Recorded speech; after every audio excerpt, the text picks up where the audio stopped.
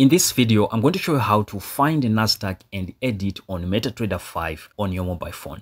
So first of all, what you need to do is that you want to go ahead and open your Metatrader 5 application. If you do not have it, you just need to go ahead and go on App Store or Play Store and install it into your phone. And once you install it and open it, you just need to go ahead and log in with your account credentials. So after you do that, you want to go ahead and click down right here on the bottom left corner on quotes. And once you click on quotes, this is actually going to take you to this page here. And this is where you're going to see all the list of assets or symbols that you have added on this list to actually trade.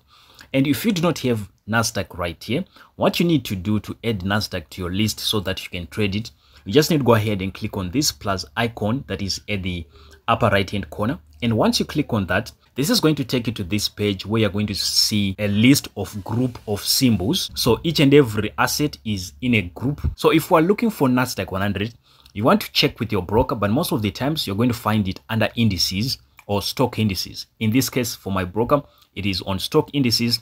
And once you click on stock indices, this is actually going to show you all the list of indices under the stock indices. So what you need to do, you want to scroll down and look for Nasdaq 100. It differs with many brokers. Sometimes you'll find it as Nasdaq 100 or US Tech 100. As for me, as you can see right here, I have it as US Tech 100. And basically that's Nasdaq 100. So if you want to edit, you just need to go ahead and tap it like this.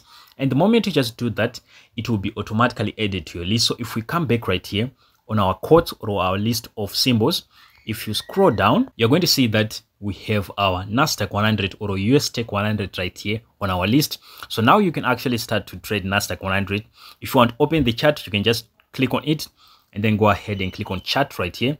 And this is actually going to open the chart for Nasdaq 100. And now you can actually start to trade Nasdaq 100. So basically, guys, that's how you can actually find Nasdaq 100 on Metatrader 5